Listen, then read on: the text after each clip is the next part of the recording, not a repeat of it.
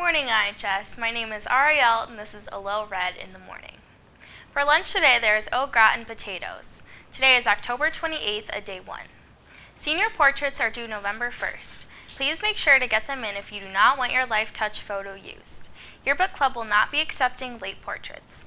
Go visit IHS Annual on Facebook or Twitter for more information on how to upload your photo. Only 4 days left. Flappers and Dappers Masquerade Ball will be held on Saturday, November 1st from 8:30 to 11:30 p.m. at the Ithaca YMCA. All high school age students are welcome to attend. Suggested donation is $7.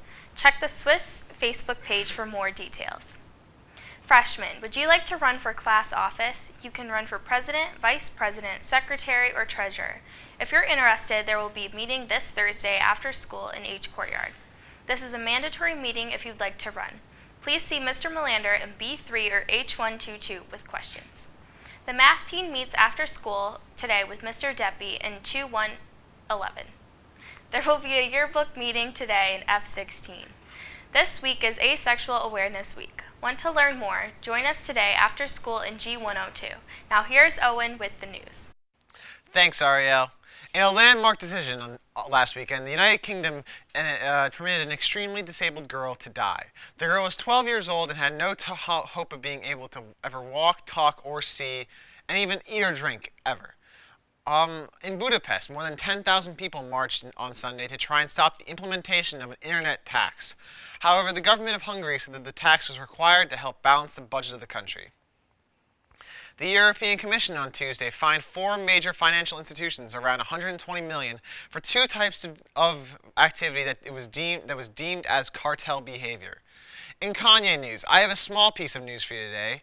Kim Kardashian reportedly said over the weekend that Kanye West is in fact hard to shop for. Now, here's Julia with the weather. Hello IHS, today is going to be a windy but warm day with a high of 75 degrees with the possibility of a thunderstorm for today. But the low will be a very cold 48 degrees. The rest of the week will be extremely cold as well.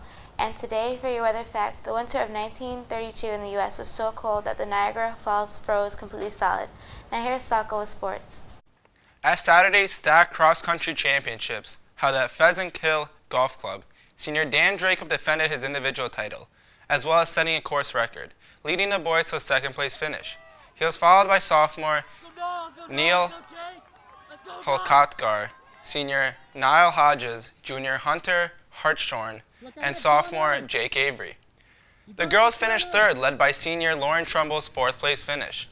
She was followed by freshman Lizzie Rail, junior Sylvia Frank, freshman Zoe Tomasic, and freshman Grace Willerkrantz. Now back to you, Ariel.